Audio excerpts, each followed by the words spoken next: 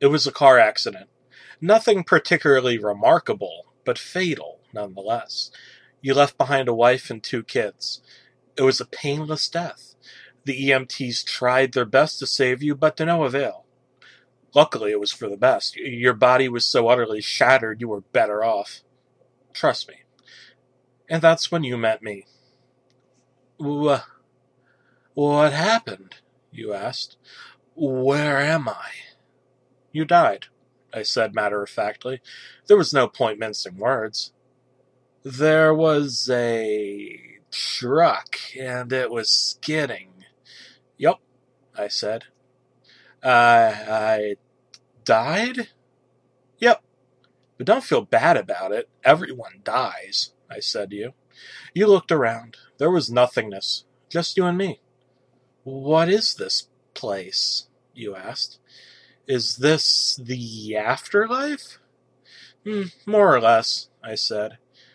Are you God? You asked. I'm God. My kids and my wife. What about them? Will they be all right? That's what I like to see, I said. You just died and your main concern is for your family. That's good stuff right there. You looked at me with fascination. To you, I didn't look like God. I just looked like some man. Some vague authority figure. More of a grammar school teacher than the Lord Almighty. Don't worry, I said. They'll be fine. Your kids will remember you as perfect in every way. They didn't have time to grow contempt for you. Your wife will cry on the outside, but will be secretly relieved. To be fair, your marriage was falling apart. If it's any consolation, though, she'll feel very guilty for feeling relieved. Oh, you said. So what happens now? Do I go to heaven or hell or something? Neither. You'll be reincarnated. Ha. So the Hindus were right. All the religions are right in their own way, I said. Walk with me. You followed along as we strolled into the void. Where are we going? Nowhere in particular. Is this nice to walk while we talk? So what's the point, then? You asked. When I get reborn, I'll just be a blank slate, right? A baby? So my experiences and everything I did in this life were worthless. Not so, I said. You have within you all the knowledge and experiences of all your past lives. You actually just don't remember them right now. I stopped walking and took you by the shoulders. Your soul is more magnificent, beautiful, and gigantic than you can possibly imagine. A human mind can only contain a tiny fraction of what you are. It's like sticking your finger in a glass of water to see if it's hot or cold. You put a tiny part of yourself into the vessel, and when you bring it back out, you've gained all the experiences it had. Oh, you've been a human for the last 34 years, so you haven't stretched out yet and felt the rest of your immense consciousness. If we hung out here for longer, you'd start remembering everything. But there's no point doing that between each life. How many times have I been reincarnated, then? Oh, lots and lots, and into lots of different lives, I said. Oh, this time around you'll be a Chinese peasant girl in 540 A.D. What? You're sending me back in time? I guess technically. Time, as you know, it only exists in your universe. Things are different where I come from. Where do you come from? You pondered. Sure, I explained. I come from somewhere. Somewhere else, and there are others like me. I know you'll want to know what it's like there, but you honestly wouldn't understand. Oh, you said, a little let down. But wait, if I get reincarnated to other places in time, could I have interacted with myself at some point?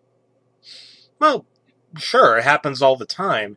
And with both lives only aware of their own time span, you don't even know what's happening. So what's the point of it all?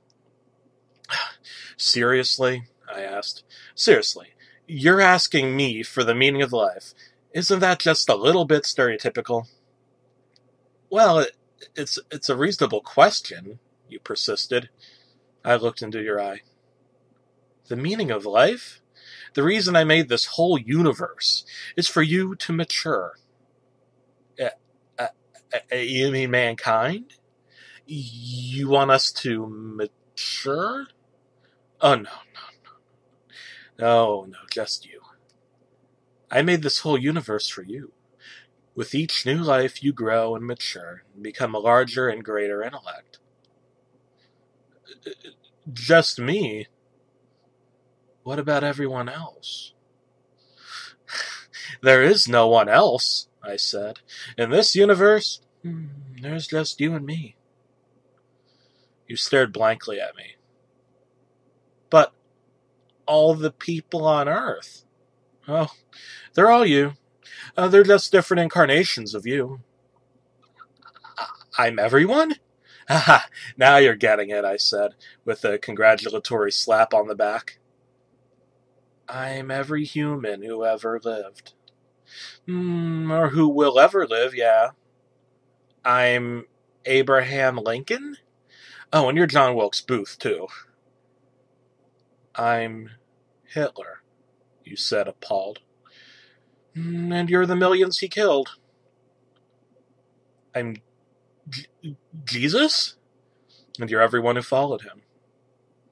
You fell silent.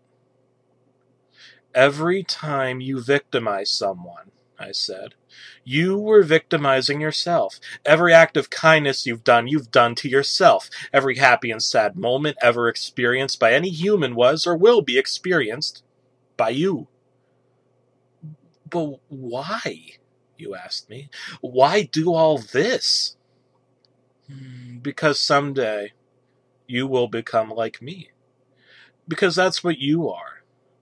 You're one of my kind. You're my child. What? You said, incredulous. You mean I'm a god? No, not yet, not yet. You're a fetus. You're still growing.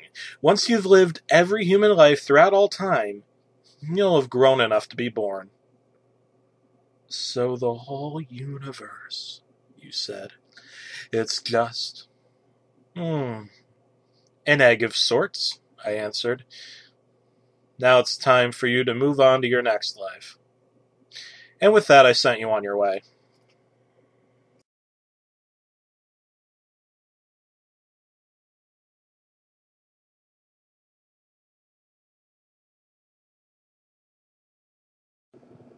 Come on.